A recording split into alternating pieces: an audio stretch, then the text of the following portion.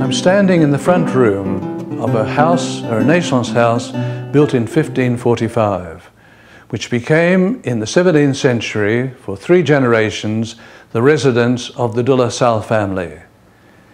It was here, in 1651, on the 30th of April, that the first child of Nicole Moët de Bruillet and Louis de La Salle was born.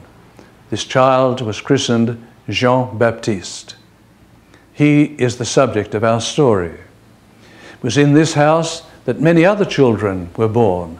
It was a house of great happiness, shared, however, by 2 families. It was a house of sadness because 3 of the children died soon after birth. It was from this house, at the age of 10 or 11, that Jean-Baptiste de La Salle went to the Archbishop's chapel one day to actually receive the tonsure, when a piece of his hair would have been cut as a sign to others that he was destined to be a priest.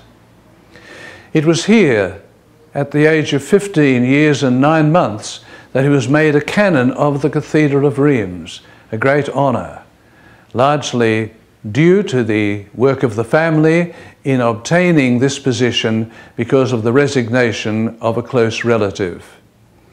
It was here also, from this home, that Jean-Baptiste de La Salle would have started school at the age of 10, walking up to the College for les Bons Enfants, not too far away, but followed by his own valet carrying his books for him.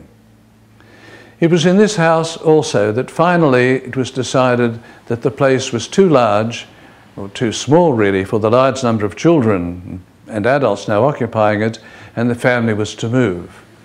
What's been preserved here in the house, exactly in the style of the 17th century, are a whole set of books, furniture, and so on like that. The great fireplace, for example, which would have been very important during the winter months.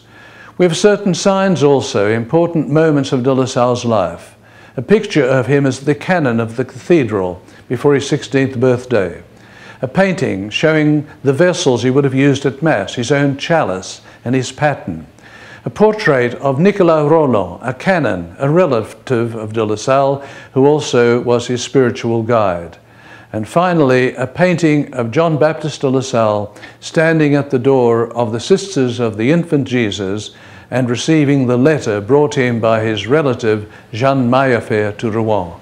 It was this letter that was to change his life and bring us here to commemorate him.